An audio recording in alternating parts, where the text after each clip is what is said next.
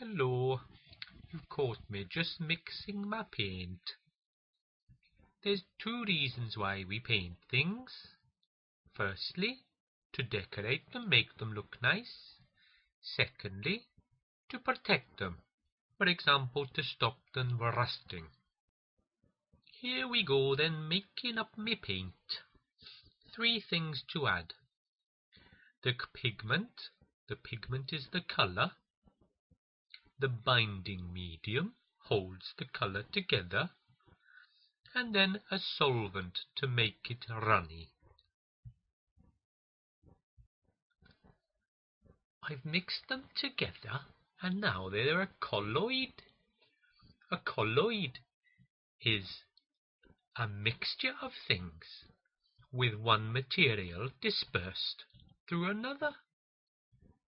This one has a liquid dispersed in another liquid.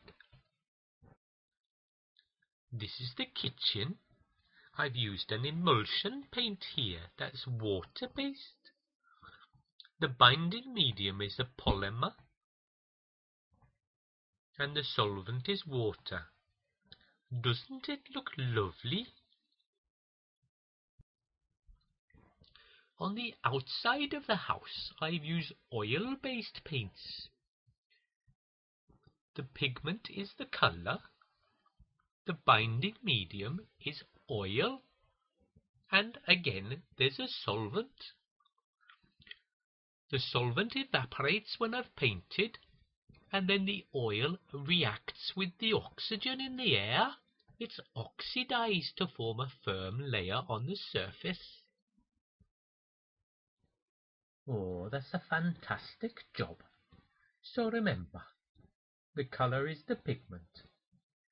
The binding medium is a polymer in emulsions or oil in oil-based paints. And then the solvent is water in emulsions or something like turpentine in the oil-based paints.